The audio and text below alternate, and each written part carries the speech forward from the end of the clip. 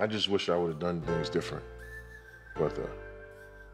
And she was a little older than me, but I learned a lot from her because that was the most significant relationship as a grown-up that I had with a black woman. I used to carry a picture on the road with me. Don't nobody know that, except for dudes that play with me, but she gave me inspiration.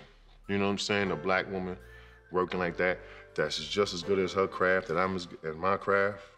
I remember we were on a road for our longest road trip, and we were playing Cleveland, and I went off on their ass. But when I'm getting at, one of my inspiration, that's part of the inspiration for me going back to see her, getting back to LA, was one of the reasons why I kicked their ass that day. I remember how I was feeling during that game and after that game, and she inspired me. Things ended with Taraji because of me being an immature punk. I didn't know how to tell her that I was falling in love with another woman named Khloe Kardashian.